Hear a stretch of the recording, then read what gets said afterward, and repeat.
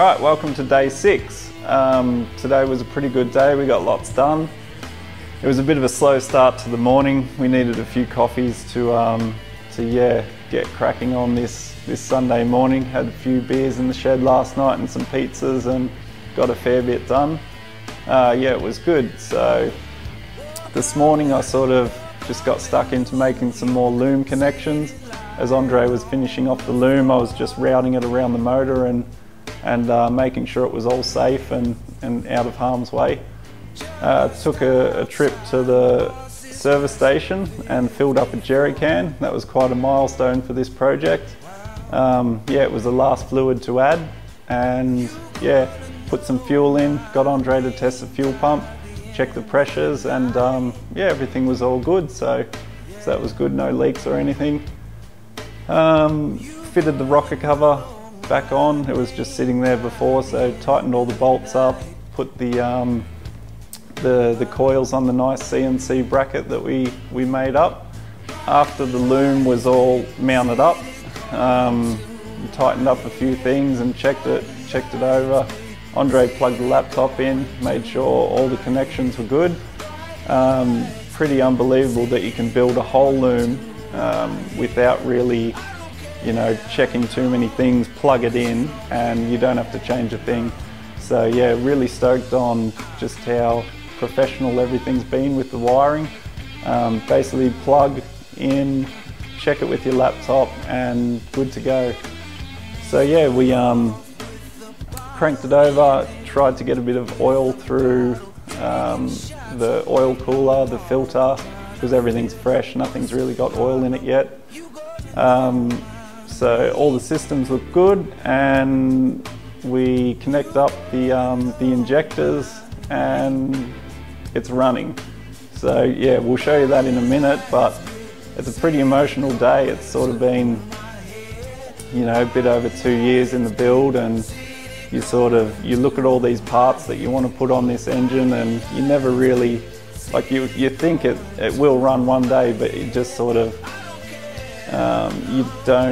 I always sort of expect the worst. So when everything works out, it's a pretty proud moment. So I'm really glad these guys could wire it all up and get it running in 6 days. It's pretty amazing. So yeah, thanks to Andre, thanks to you guys for watching and supporting.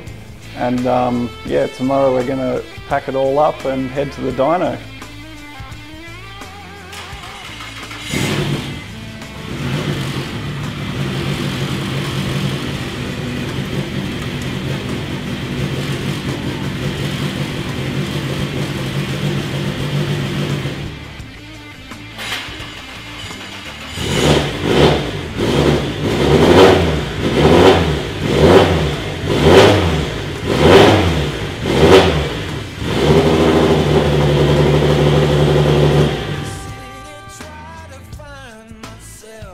Day 6, thanks for tuning in.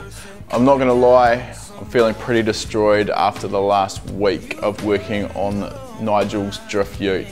We had a few beers last night with a few of Nigel's friends, probably a few too many beers, so it was a pretty slow start to the morning. Got kicked off at around about 11 o'clock after a mean home-cooked breakfast, thanks to Nigel and Nigel's missus. That was a good start to the day. Fixed up that hangover.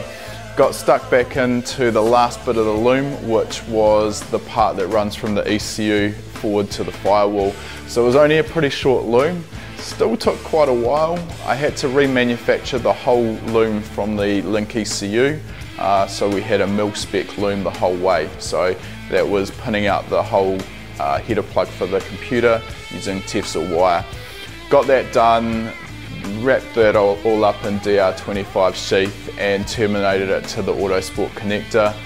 Really a good feeling when that last pin goes into the Autosport connector and everything's finished. So that was a bit of a sigh of relief from me. Even better was when I installed the loom into the car, connected everything up, and actually got a chance to power up the ECU for the first time and test it.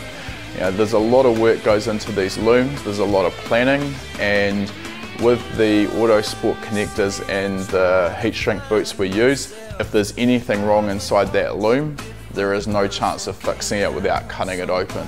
So you really want to make sure that you've got it right first time.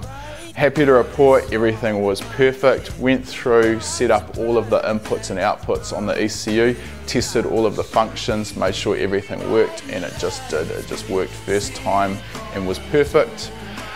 Got to the point where we could actually crank it over and get oil pressure up. Once we did that, we started it up and it fired up straight away. So really happy, perfect result. For me, it's really satisfying. You know, that's a week of my work. For Nigel, that's 2 years of his life. So I find with these big projects, when you can actually get the engine running, it kind of rejuvenates everyone involved in the team. Everyone sort of feels like it's all coming together because the engine runs. So we're going to finish off now. It's getting on towards midnight. I've been watching a bit of F1 on the telly while we've been working. We're going to hit the sack, get a fresh start in the morning and go to the dyno. So tomorrow at the dyno we're going to try live streaming from there. So if you want, you can follow that while we're on the dyno and see live updates as they happen.